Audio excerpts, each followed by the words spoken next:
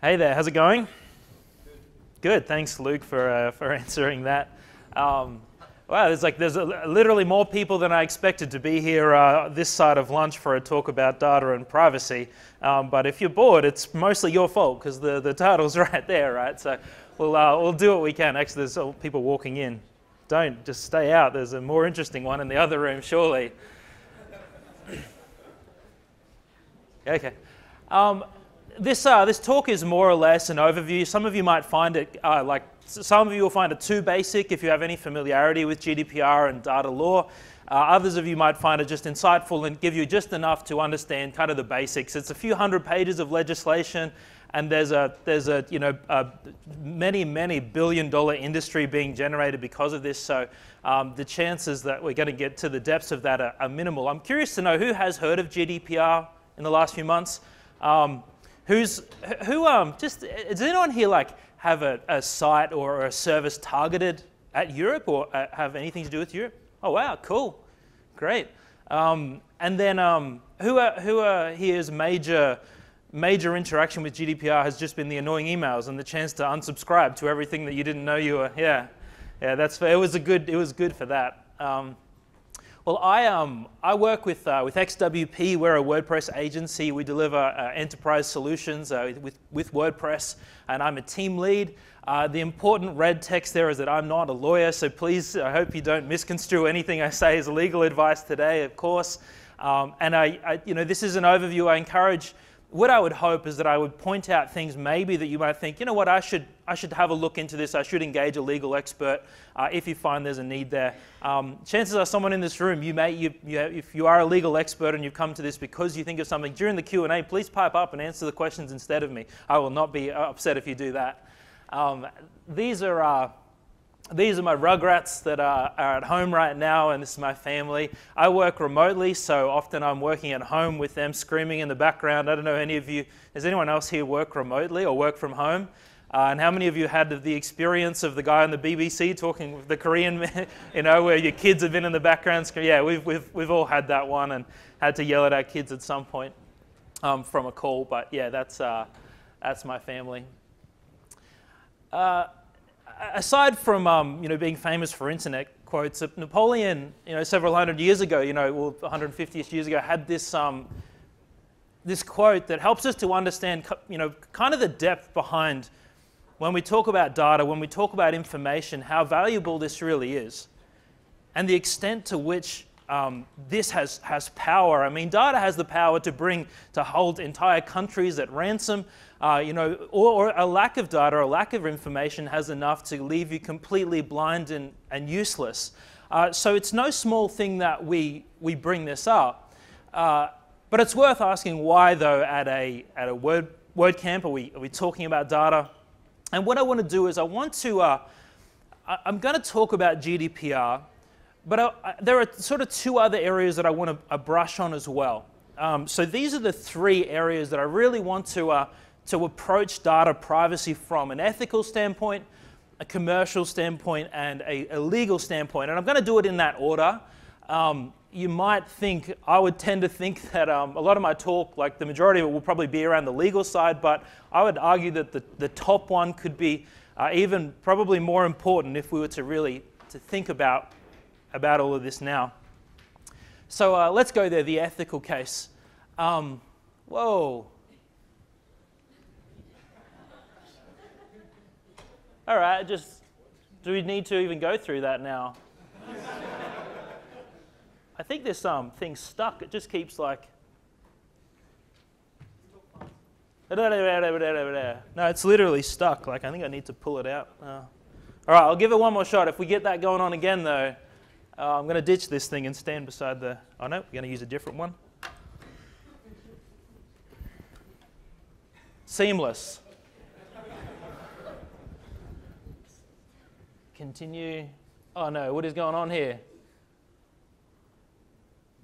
All right, and I press. Oh, look at this. This one works perfect. Data itself really, when you think about it, data equals power. having someone's information. And we could go to, and I would love to, actually, it's probably not the time to talk about the dystopian future, the 1984 Orwellian idea of a surveillance state. I mean, arguably, you can see that in the present, places in the Middle East, in China, and what's happening in these countries. It's frightening. To me, it's frightening. It's frightening when I think about my kids and their future and what could go on. I mean, that is one zone we could go to this when we talk about the ethics of data privacy and protection. But we'll wind it back to the present and some more less intense issues. But still, they are still serious. For instance, data is used really to, in many ways to manipulate people into buying or believing or something. For instance, finding data about someone, like finding out this. Here's an interesting thing I learned the other day. I think we're all aware that we're more likely to buy something if we know that our friends like it. But research has shown that if I was to gather your 2 closest friends on, say, Facebook, take their faces, create a composite, which you would never recognize as your 2 friends, because we're actually really, we're very poor at recognizing composite faces, even our own. And I was to advertise to you a product with a composite of your 2 closest friends, you would be far more likely to buy that product. Now that's actually that's simple. There's software that could do that easily right now. But quite quickly you can be manipulated without your knowing, just by knowing a few things about you. You can be manipulated to believe something. Algorithms that profile you to understand you. Not only that, the data around you, especially your search history, can begin to, I think if you're familiar with the philosophy of, say, DuckDuckGo and other search engines, begin to actually encapsulate you in this silo of information where when a search engine understands what they think you're looking for, they begin to show you more of what you've been looking for. So you no longer receive an objective understanding of the world or a news story, an ethical issue, or so on. You can actually start to be trapped in a world of your own philosophies. Beyond that, as well as that, I mean, obviously, selling your information, selling it, to other people without your consent. I mean, as if that's not already happening and happened. And last of all, the issue of a company being hacked and your data, your precious data, being stolen and used against you. There is a lot of power that comes with data to manipulate, to silo, to control, and so we need to take it very, very seriously. Here we go. Sorry, I'm getting confused between here and here. So, I mean, when we think about WordPress, why does this have to do anything to do with WordPress? My philosophy, my belief about WordPress is a bastion of the free internet, of open source, of this idea that if you have a good enough idea, it shouldn't matter where you are and who you are, that you have an opportunity to bring a great idea to life. There is great software that can empower you to build something for yourself. Often, tyrannical data practices stand for the opposite, to actually box people in, to take advantage of vulnerable people who either don't know or don't understand what's going on when they're engaging with online services. And not only that, I mean, I really think that to be in WordPress is to stand for ethical practice online and ethical use of the internet. Anyway, there's an ethical case for data and for data privacy. Now let's move on to commercial. I want to ask a question here. Could you everyone put your hand up, please? Go on, everyone, put your hand up. Let's do it. Keep your hand raised if you trust big companies, let's say Facebook, Google, if you trust them with your data. Okay, now you can keep your hand raised if you actually trust them and you want to own up to that. I mean, we may be a slightly biased audience, because we have a technical background, maybe most of us here. All right, let's do it again. Everyone, hands up again.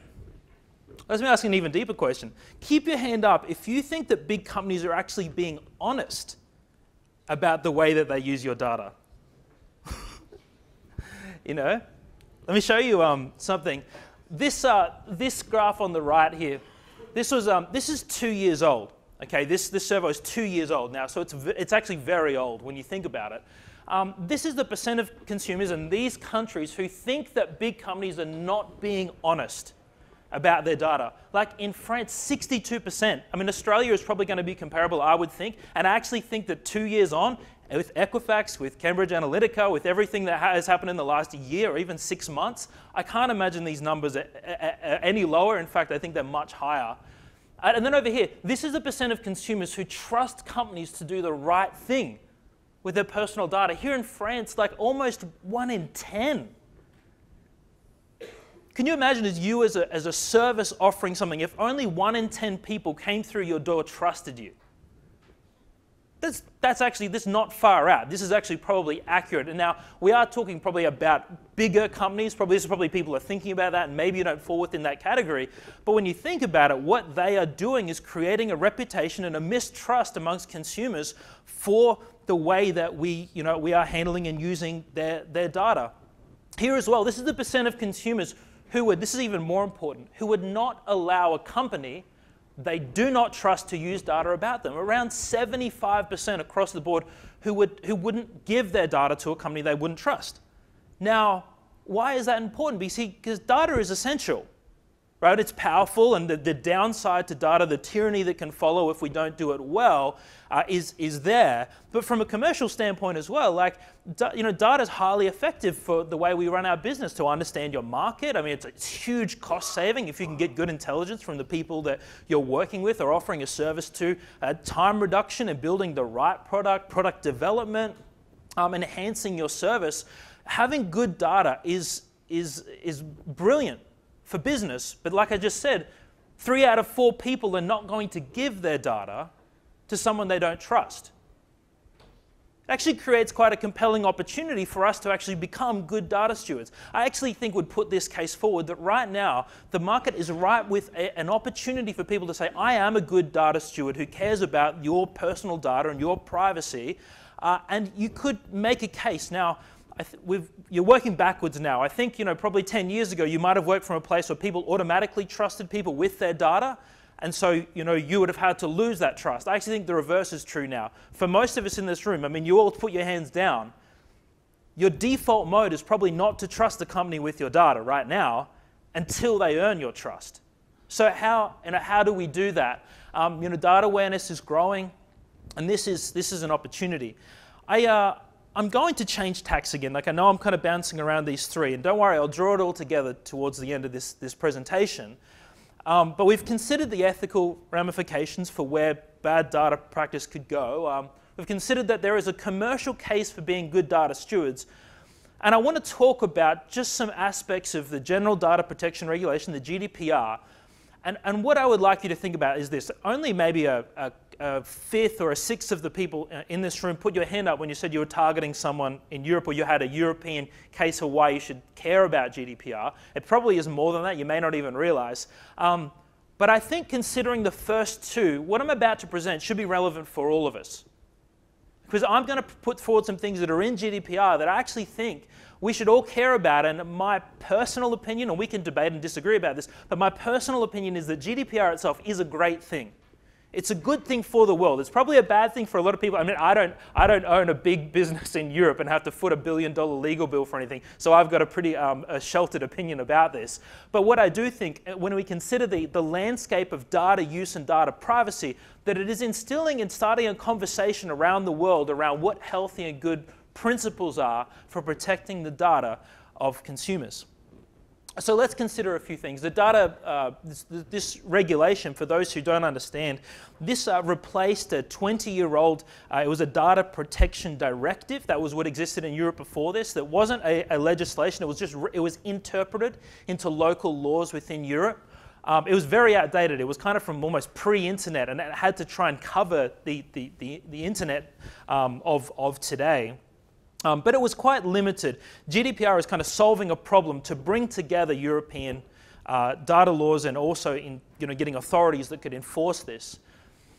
Does GDPR apply to me? Well, actually, GDPR is actually any company processing the personal data of subjects who are in the Union. It doesn't actually target the companies in Europe. It actually targets companies who target people, to target citizens within the European Union. So if you're an Australian company and you're shipping to somewhere in Europe, you actually are within the remit of the GDPR. Now, ways that you might be accountable to this is if, say, you provide the ability to order goods or services in a European language, perhaps providing payment options in EU currencies or the euro, let's say, providing local content, offering potential EU customers, international friendly services. So people might ask and say, well, look, what if someone from Europe visits my site? Like, now, let me not give legal advice here, but I personally, in my understanding of people I've listened to, do not think that you will be targeted by data protection authorities in Europe if someone from Europe visits your site and you have their data and do something with it that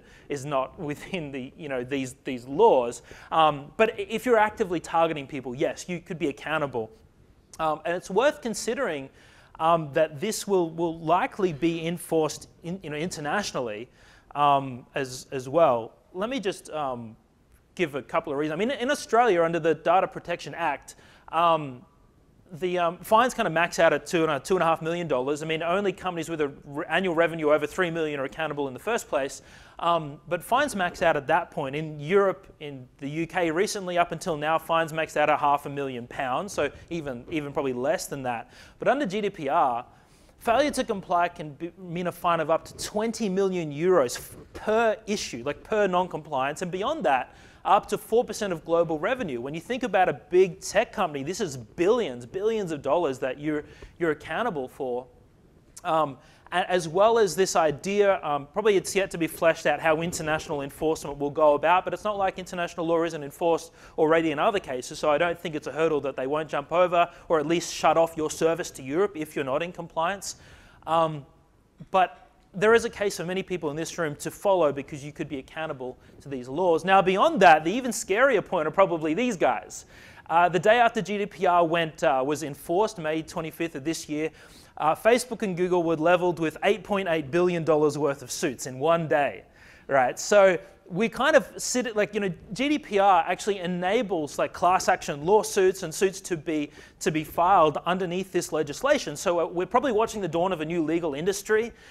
This is going to be a big deal. If you're a legal expert, I would suggest flying to Europe, branding yourself as some kind of data or digital law expert, and then throwing another zero to your paycheck, because chances are that you could get a piece of the pie. But yeah, civil action is going to be a big deal under GDPR. What I want to do is I just want to go over 4 major changes. Now, there's probably 10 things we could talk about, but just for the sake of time and probably the more interesting ones, these are 4 that I think are really worth talking about. Are you bored yet? Good. Data types. There are a set of data types that were not previously classified under many laws as ones that would be accountable or considered even personal data. For example, an IP address or a unique ID on a mobile phone or a device ID were not really considered, I think in the United States, even in Europe, considered personal identifiers, but now are. Which would mean that the rest of it all, so if you were to harvest someone's IP address, you would need proper consent under GDPR as well. I mean, that's a big deal even right there. Beyond that as well, geolocation data as well. No longer is that just considered data that you can just grab. It actually is, you're accountable under GDPR for how you handle, how you harvest, and how you take that data. GDPR also introduced this concept of sensitive personal data, and it has an extra set of ramifications for how you deal with that, but health, sexual orientation, race, religion, political opinion, even biometric data as well, like genetic data and fingerprints. These are actually sensitive personal data under GDPR, and this actually requires an even great, I mean, you've got to have a good reason, more or less you've got to have a good reason to hold this data. And there's some added layers to how you need to protect that data. But it's just worth knowing that there is a separate category of data. You might know someone's name or their email address or someone, but that's not in the same category as their fingerprints or their genetic material. Yeah, let me move on to consent. I'm kind of skimming through this because there's a lot to get through. Consent in times gone by was kind of considered that we could just allow someone like a pre-ticked box, or by being in this room you consent to me recording you and knowing everything about you, right? No longer under GDPR. Consent needs to be explicit. And like say in Australian data law, there's kind of an allowance for this, consent by simply being there. This is kind of what can fly under Australian data law, but it won't fly under GDPR. Consent needs to be, let me say this, I'm going to read it straight off. The consent needs to be freely given, specific, informed, an unambiguous indication of their wishes, either by a statement or clear affirmative action. So, under GDPR, not only does consent need to be clear, and do you need to be telling people why you're collecting their data and what you're going to do with it, they literally need to tick something or agree to something or make an affirmative action to do that. It presents a pretty decent UX challenge. I mean, every point of friction in a UX pathway to buy a product or to access a service, we understand affects conversion. So there's a pretty big UX challenge here for people, especially in Europe, if you're in e-commerce, to help people to move through that pathway, efficiently without as much hindrance. But I do think for many people, this will have the effect of either causing their pathways to become more cluttered, or probably cause people to rethink what they're collecting in the first place. If I'm asking for someone's biometric data and I don't really need it, maybe I should stop asking for it, maybe I should stop collecting it. I think that itself might actually be like as far as the consumer is concerned, a good piece. Revoking consent must be just as easy. No longer hidden behind 400 layers of settings, menus, and options where you can finally figure out how to tell Facebook you don't want them to know something about you. And it also applies to some data already collected. So if you have a big database of people's personal information, if you can't show that you collected that information with proper consent, my understanding is under GDPR would actually have to delete that data and get rid of it, probably start again. So I think a lot of people, when you got all those annoying emails, you were actually getting a lot of people who were just re-establishing consent to either keep the data they already had about you or to continue the process they were on with you. And lastly, it must be used only for the purpose it was collected. These kind of vague statements like, we use your data for marketing purposes or product development or research or at a later date, these won't fly anymore. These vague terms, consent now needs to be clear and unambiguous. This is, I think as a consumer, I think this is a great thing, but once again, it does present a challenge if you're using data for a lot of different reasons. Let's talk about breaches. Companies now, in Australia, I think, you don't have an obligation to necessarily notify your users of a breach unless there is specific harm that could be, or a specific risk to them because of the breach, or even to notify an authority. But under GDPR, you have a 72-hour deadline. This is a pretty big deal. 72 hours is not very long, especially because most companies don't actually know the nature of what was taken, let's say, until weeks or months after the event. So it's probably yet to see how this works out and how many companies can really comply with this. It also is a PR nightmare. Imagine telling your PR department, guys, wake up, we've had a breach. In 3 days' time, we're going to be on the front cover of Wired or something, and everyone's going to know that we had a, how are we going to spin this so it doesn't sound... So, the PR departments are going to hate this one. And obviously, if there was a significant risk, if you held the data, someone's home address or something, and it was, I don't know, I'm trying to think of the kind of areas that could be actually risky, you need to contact your users, your consumers with undue delay. This would mean, I think, for many companies, they'll need reporting policies and procedures, breach templates, all these kind of things to help deal with the instance in which they have a data breach. My new rights, the rights that you have under GDPR. There are a few ones that are really important. For a start, I'd imagine most of us have heard about this one, the right to be forgotten. This is an extension of a previous landmark case in Europe, in Spain, I believe, over the right to be forgotten or to be deleted from Google search history. Or Google search request was, I think, the specific case. But now it's enshrined in law, in Europe at least, that if a company has your data, you should be able to contact them. There should be no, I think, undue penalty for doing that. There's no like €40 fee for you to have your data deleted. I understand that that's kind of covered in there. And I think there's even a 30-day, I think you've got 30 days actually to comply with this, but for you to delete all the data you have on someone. This is a tremendous technological challenge, especially for systems that have been built up until this point with no element of design put into this that we would have to go back and delete all the records for a specific individual, especially when you think about backups as well. I mean, backups hold to there. We could talk about that in the Q&A about how people are going to handle that. Someone in this room actually may have been thinking about this. I would be curious to know how other people have started to think about this. But data subjects do have this right to say, all the stuff you know about me, I want you to delete it. The exception would be a legal case, like tax information or criminal, these kind of bits of information that there is a legal reason you might need to hold something for, say, 7 years or whatever. That would obviously override the data subject's rights in this case. The right to restrict processing. You could also, this is kind of a lesser right, but a company could have your information, but you could tell them, I don't want you to use my information anymore. It's one step less than deleting it, but it's also saying, I don't want you to process my data anymore. Data portability.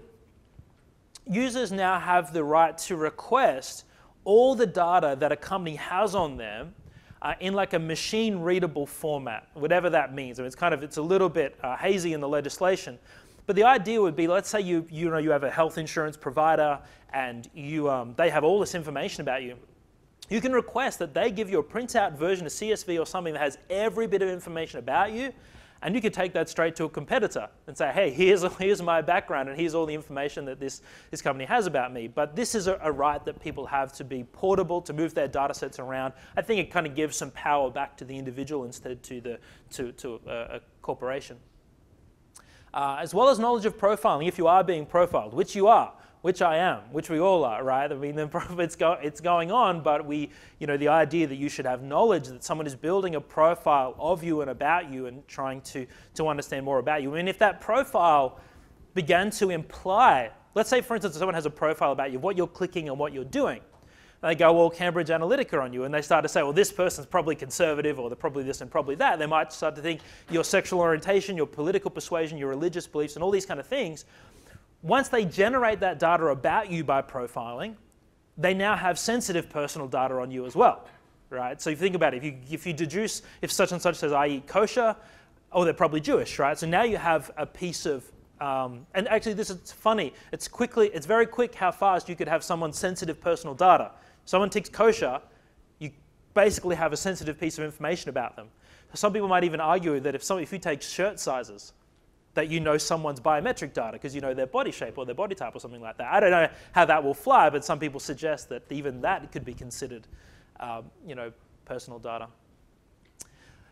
Now let's change. So those are some of the high-level pieces of GDPR. We could talk about some more in the Q&A if you want to, but I want to wrap this up talking about WordPress, the way WordPress is addressing this, and then even just some thoughts for us to take away about how we each can approach this. So I've given a legal, an ethical, and a commercial reason to care about data privacy, and some of the ways the law is addressing it, which I do think address the ways that we could address it commercially, with transparency, with proper consent, with proper care, as well as just good ethical reasons. This guy up here is Leo. He works at XWP as well. He's on the core team for WordPress and data privacy. And he was a big piece of the 4.9.6 release where they implemented a set of changes to help site owners with compliance to GDPR. So some of the major changes were comment consent. Having said that, the wording needs to be altered a little bit. You should be able to find some information about that. If you are in Europe and you need to get proper consent to have someone's comment on your site, which is their personal information, you may need to alter the wording around that a little bit more. There's also, for those of you who haven't seen, I hope you've had a look at this, a data export and erasure feature. If you haven't had a look through it, it might be a bit confusing just trying to work it out in the admin. There's some really good YouTube tutorials. If you just type in, GDPR and WordPress, there's some people who've walked through the process of how to export someone's data should you get that request, or to erase someone's data if you get that request as well. But it's worth knowing that it's built into WordPress, it's baked into core now, so that within your data tables you can comply with this. That's a really, really big deal that they got that out quickly so that businesses, people in WordPress could comply with that. I think hats off to WordPress and the core team for getting that through so quickly. It's really empowering. As well as a privacy policy generator. It kind of gives the bare bones. Privacy policies are one of those things, it's just, you must have it. Like you really, really need to have them. And generating them now is easier than ever. Literally, there's a New Zealand-based one that I came across even just by Googling around, that you could just answer a set of questions and it like spat out a privacy policy. May not cover everything, and a lawyer might shoot me for suggesting something like that, but the bare bones and getting started in generating a privacy policy, even I'm guessing a terrible one's better than none at all, it's there. And there are a lot of tools to help you to generate those things, including in WordPress core now as well. The only thing Leo told me to say was there's still some gaps in localization. So the way in which WordPress core handles this will differ for compliance. It's kind of, they're trying to get compliance with the EU data laws, which is a good idea, but getting compliance with other countries, there are gaps in how it's localized. So you'll need to understand that for yourself. So what should I be doing about this? For a start, checking your plugins. Most of the major ones you will have seen have updated with compliance to GDPR. It's really good. If you rely heavily on a plugin that is not in compliance, I suggest, I don't know, do what you want to do, but finding one that is analogous, that is in compliance, is a great idea. That's a good practice in general, because the GDPR compliance will basically ensure compliance with, say, Australian data law. Australian data law is not as severe, although amendments could come to bring it up on par at any time. Think about your other ones: email opt-in, cookie consent, Google Analytics. I think one thing you would want to do is turn off IP collection in Google Analytics. I think that's one thing you need to turn off in order to be fully compliant, but Google Analytics has come a long way as well. Create a privacy policy, and then your general, I'm not going to go there, but development requirements for having a secure website, protecting people's data are really, really, really important. And the most important questions really, sit down and do this. I really think you should sit down one day, if this is an issue you need to think about, and ask these 4 questions and write honest answers to them. What data am I collecting? Am I collecting names, collecting emails, collecting shirt size, collecting religious this, I'm collecting that, collecting this, comments.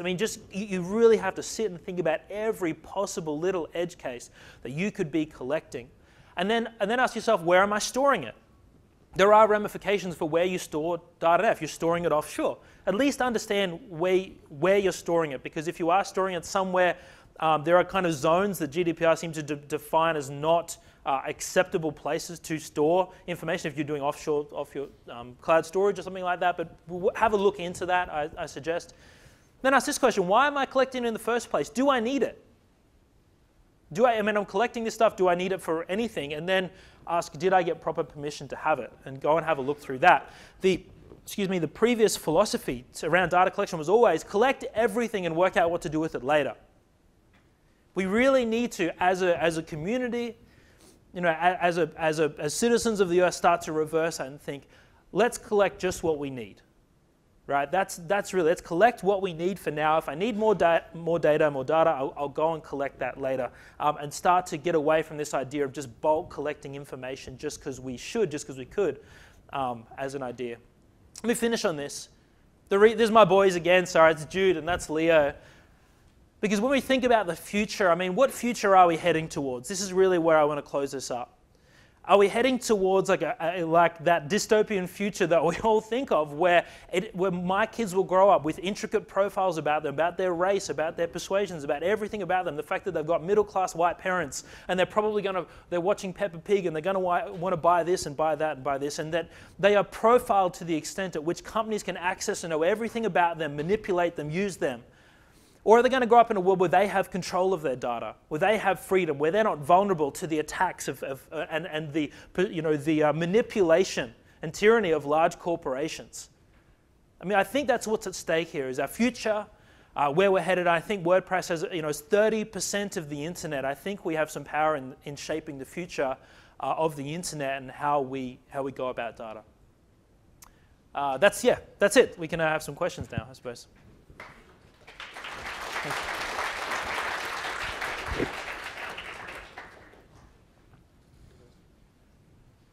Remember the red thing that said "not a lawyer"? I'll do my best, but yeah. If anyone actually is a lawyer here and they do know about this, please chime in. While you were talking about I was just thinking about the ramifications of data. So if you've got a site, a WordPress site, and a user comes along and says, I want my personal data removed, you've theoretically got to go through all the backups that you've made of that site as well and remove that data, don't you? Theoretically, yes. I think there is a piece in there that is like, it's kind of around, I need to get the wording right, but it's kind of like there's some kind of fairness element to that. Like within reason, you have to do that. So there are a couple of things to think about. There's number one, what are all the backups that you have? And within reason, if something's backed up to tape, then yeah, I don't know, you're probably not going to have to, and people probably aren't going to chase you down if it was like, look, it would have cost me like 50 hours to get one person's data out, and I have to repeat the process. You would probably get away with that if you could honestly stand up in, always think of this, if I had to stand up in front of a court and tell them, and they said to me, why didn't you delete this person's data? Like, seriously, man, it was going to take me 100 hours to delete this one person's data. They might say, well, okay, at least you tried. And you can say, but I did delete this, this, and this, and I removed records from here. I think the two things we're thinking are, number one, where have you on-shared that data? Has your content been syndicated elsewhere? And are there other data controllers that have data that you collected? Because you would have a responsibility to contact them and ask them to delete it as well. So that's one piece. And you would have to, you can't really get them to do that, but you would have to show that you asked them to delete that. And secondly, if you had built your data backup system post May 25th, 2018, when the data was enforced, or even 2 years ago when we knew about GDPR, and you showed that you built and designed a system where you could not simply and more readily erase individual data records, you may not have such a good case then. Big part of GDPR is that, well, now you know, design with privacy in mind, design with these things in mind. So if you're using an old retro system, you may have a case for why it was too hard, but if you use something new, or you build something new, and you still didn't do it with compliance and with the knowledge in mind, I think that's when you wouldn't have a case. I think it's a grey area though, but there is some wording in the law about the reasonable amount of effort you need to go into to do that. So really ease of access to the data. Yeah, you could say that, ease of access, or the reasonable amount of effort you need to go to do that. It says technically feasible, Is to use the specific language. Yeah. So if you can possibly do it, then you should. But if it would cost you a massive amount of money or something, then you don't have to. Yeah, I think that, yeah, that's more or less I think that's the sentiment behind it, yeah. It's, you pointed on one of the grey areas, yeah. Any other questions? Eh. There were definitely people closer to you, but if you want to go for a run, yeah.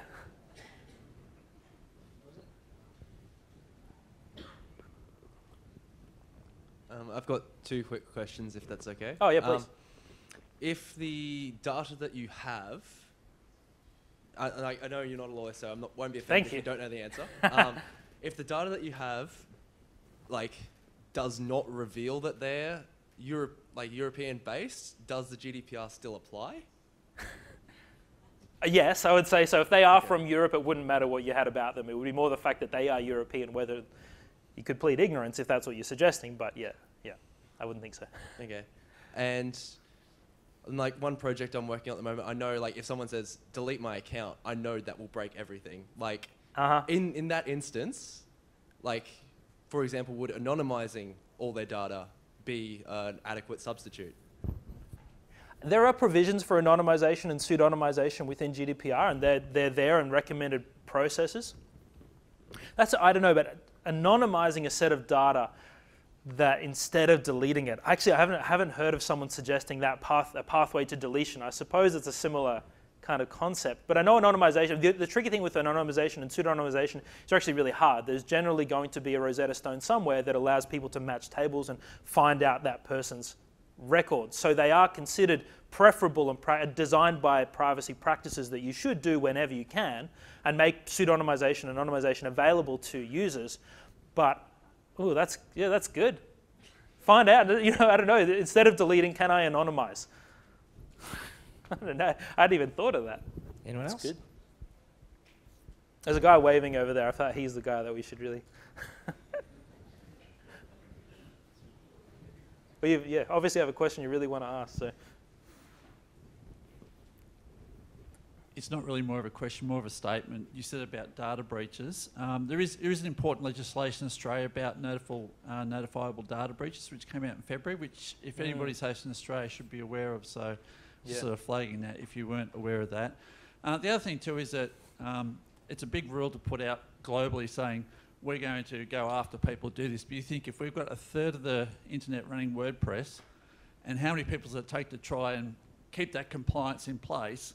It's a bit of a hard ask to try and do it. That's not to say that we should be doing the right thing, because we need to be doing the right thing, so to speak. So Yeah. I think we don't want to put the fear into people about saying, oh, they're coming after you, because there's that.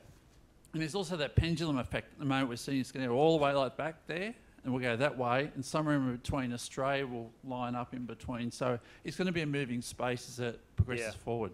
Yeah, absolutely. Yeah, thanks.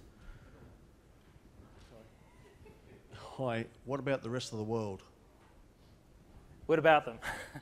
Do you mean like are data laws changing in other, or how does this apply? I mean, yeah, like it's pretty scattered. I mean, the US has a very, the legislative system in the US, from what I understand, is, you've got state, county, country, like, so there are different layers to this. And by and large, the US is considered one of the most relaxed when it comes to data privacy. So this is a big deal for companies who are in the United States, who are operating in the United States and Europe, who now have to bring basically have to bring all of their operations within compliance to GDPR. So it's a big deal for those countries who were a long way off. If you're in Canada or even Australia with more, a greater and higher level of law around this, the change won't be quite as far. But yeah, I think companies will weigh up, and some companies will stop providing services to Europe because it's more expensive to become GDPR compliant than the amount of revenue they generate from their European business. Okay, we'll do one last question and then we'll wrap up for lunch. Hi, Brendan. Thanks for that. Awesome. So my question's about whose responsibility is it to know all of this and then know when they're supposed to be implementing it. So we as a WordPress community, as a tech community, tend to have heard this word. A lot of people haven't. Mm-hmm. And our clients come to us with, they want us to be able to tell them what they should know. But at our level, we're developing, or we might be building a site, but we actually don't know what their legal requirements are based on their businesses. Yeah. And a lot of people are DIYing, so they're creating their own websites. They have no idea how to anonymize or to remove data from their websites. They have no idea. You go into like a WooCommerce site, you configure it, you don't know how to look after the storage of the data there. What are your thoughts on kind of the education process from the DIYs up to the businesses who say, oh, well, just make it GDPR compliant? It's like, no, actually, you need to sort your privacy policy out. You need to talk to your lawyers about your terms of use, and you need to have a bit of responsibility and ownership over this, because it's your business that is going to be affected by it if someone comes knocking. Yeah. Oh, yeah. Okay. There's a lot to that, but the last sort of sentence or two you put there are probably where my opinion rests. I actually think there's because we deal with this as well. Companies that come to us and they need something, and they talk about GDPR compliance. I suppose there's two approaches you could go with there, which is like, hey, we don't touch this. We do what we can, but we need you to make recommendations, and you're the one who's going to be accountable to this at the end. Or at the other end, you're like, okay, well, we are going to build in GDPR compliance for you. If you were going to take on that kind of risk, I think you'd be arming yourself with a digital law expert to be able to properly offer that service and guarantee some level of compliance. Whether someone wants to actually guarantee compliance is a big deal, considering the level of fines that are involved with this. But yeah, individuals themselves, the business owner themselves, they are the point of accountability, not an agency. But it probably is an offering, a service offering that you can increase and say, hey, when we build for you, we include some level of GDPR compliance. A GDPR privacy impact assessment might be an idea. We've done that for companies as well, where we'll look at how they do all their from the start to the end of how they process and collect data, and we'll do an assessment and make recommendations. We will still be careful to say this is not legal, but these are what we believe you need to do to comply. Do your final checks with a lawyer at the other end. As far as education goes, I mean, I think WordPress is doing a pretty good job. I mean, most WordCamps seem to have a talk like this one right now. It's kind of like a mandatory talk for the last year and a half that someone gets up and talks about GDPR. And obviously the WordPress core team, while they were fairly late to act, it kind of really kicked into gear at the last minute, which is actually everyone with GDPR. They did a pretty good job of getting things in line pretty quickly, so that if you use WordPress out of the box and you're using plugins that are GDPR compliant, you've got a pretty good privacy policy, I think it shouldn't be the craziest thing in the world to think you could offer something. Is that my time? No, you've still got 1 minute. Still Okay. 1 minute. This is romantic. It's lovely. Yep. I do think it's approachable for someone who is not making data their core. Now, it's just worth mentioning, under GDPR, one requirement for any company whose core activity is data collection is to appoint a DPO, a data protection officer. This person is not an engineer, they're not necessarily a lawyer, they don't have to be anything. What they have to do is represent the GDPR compliance to your organization at an exec level. They need to be appointed with executive power to help make sure that everything you do is compliant. And at the end of the day, they would stand on behalf of your company in front of a data protection authority in Europe to defend or oversee what you're doing. So if like I said, that's not everyone. Like our company didn't need to do that. But if your core activity is data collection and around, so let's say you're a health provider, you're a bank, you're a social network, any of these kind of things, then yes, you would need to appoint a data protection officer. It's also worth remembering as well that there's an introduced role of a data protection officer, there's an introduced concept of a data controller and a data processor. A data controller is the person who asks for the data and who wants the data and who desires it. A processor might be like an affiliate email marketing solution, cloud hosting, or something like this, who actually goes and processes your data, like an AdSense network or something like that, who holds data that was given to them by a controller. GDPR makes the distinction and makes both parties accountable. The controller is primarily accountable, but a processor, that might be you in this room, if you process personal data that you didn't collect, under GDPR, you're still accountable for how you treat that data and how you use it, how you store it, and so on. Cool. Yeah, thanks. Nice one. One super last question. Being keynote speaker, sometimes Luke, you can... Oh, yeah. Look, I know you're not a lawyer, but is it data or data? It's both. Awesome. Well, thank you so much. Cool. All right, thanks, guys.